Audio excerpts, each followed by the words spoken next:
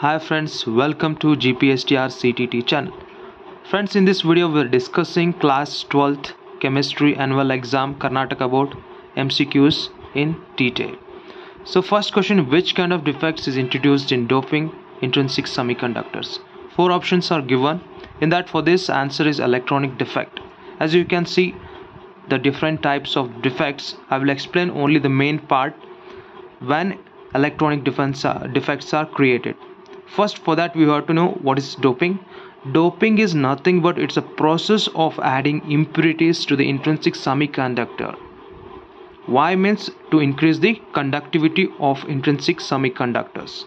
So during doping with an impurity to electron rich or electron deficient as compared to intrinsic semiconductors, silicon or germanium, such impurities they will create electronic defects. For this I have also mentioned NCERT in chapter 1 page number 27 first para, you can see. So next question is a binary liquid mixture that forms maximum boiling azeotrope at a specific composition. Four options are given. For this, nitric acid plus water is the answer. First we have to know what is azeotrope. Azeotrope is a mixture of liquids that shows the same concentration in vapor phase and liquid phase. First, there are two types of azeotrope, that is maximum boiling and minimum boiling. For maximum boiling, the solutions that show large negative deviation from Raoult's law, they form maximum boiling point, maximum boiling azeotropes. And the solutions that show large positive deviation from Raoult's law, they form minimum boiling azeotropes at specific composition. For that, example is ethanol and water. But remaining option B and C, this option B and C, that are ideal solution, they don't have any deviations from Raoult's law. Only solutions they have deviations, they only form maximum boiling or minimum boiling. But option B and C, they are not ideal, so they don't have any deviations. So answer is option D, nitric acid and water. Then the value of Van 't Hoff factor for ethanoic acid in benzene, nearly, it is for this answer is 0.5. First we have to know what is Van 't Hoff factor. It accounts for extent of dissociation or association. If I is less than 1 for association, is greater than 1 for dissociation, it is nearly equal to 2 for aqueous KCl solution, and I equal to 1 for solute that does not dissociate into ions. First we have to know in acetic acid, here we form a dimer with benzene because of hydrogen bonding, because the benzene solvent it have low dielectric constant. So for this answer is 0.5, and I will show you you can see afterwards I equal to 0.5. I don't explain, you just see, you will get idea. Next, on charging lead storage battery, lead sulfate on cathode is converted into. First, for that we need to know at cathode and anode what will happen during discharging and charging. They have asked for charging, so discharging is the reverse of charging. They have asked at cathode what will happen. At cathode, lead sulfate is reduced to lead oxide, that is PbO2. So answer for this answer is PbO2. And then fifth question, in the Arrhenius equation the factor e raised to minus EA by RT corresponds to. For this I have explained here, you can see that for this answer is the fraction of molecules with kinetic energy greater than activation energy. Then next question, which of the following is not applicable to the phenomenon of adsorption? For adsorption there should be decrease in entropy, enthalpy and gives free energy. That means it should be negative. Here delta H is positive, that is not applicable for adsorption. So next question, What is the role of NaCN in the separation of zinc sulfide and lead sulfide by froth flotation method? For this answer, NaCN acts as a differentiant.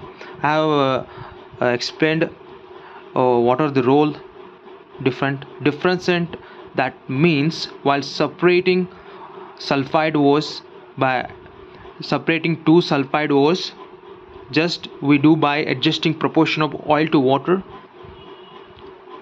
The dispersant means it selectively prevents zinc sulfide from coming to froth but allows lead sulfide to come with froth.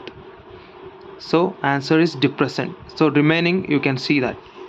Next, on complete hydrolysis, XeF6 with water product formed is XeO3. I have written for partial hydrolysis what will happen, for complete hydrolysis what will happen. So answer is XeO3.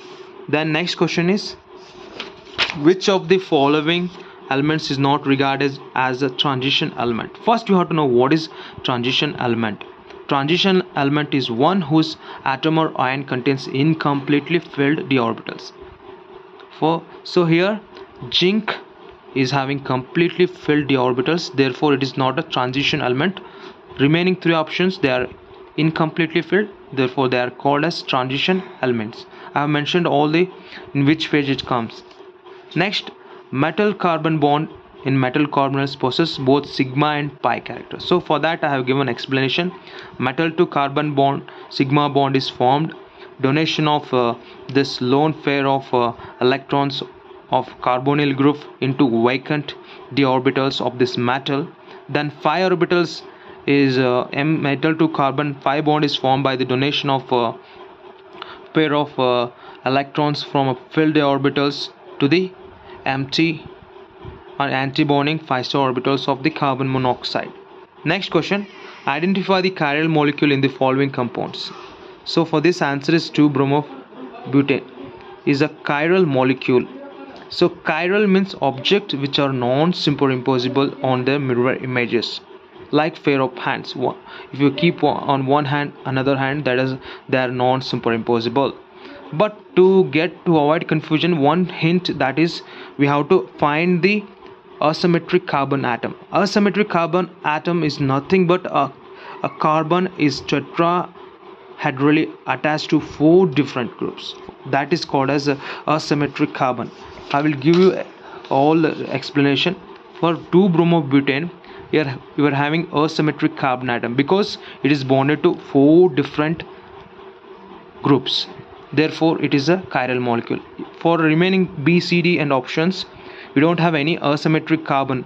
Means each carbon is not bonded to 4 different. Here this carbon is bonded to same. Here also 2 same. Therefore it is not having any asymmetric carbon. Likewise option B and C, they don't have asymmetric carbon atom. Therefore they are achiral. But for first option, it is a chiral molecule because it's having asymmetric carbon atom. So next question, when sodium methoxide reacts with CH3 thrice CBr, it gives exclusively, it is 2-methyl propane. Here we are seeing elimination reaction. Here sodium methoxide, it acts as a base, so it forms elimination reaction. It forms 2-methyl propene.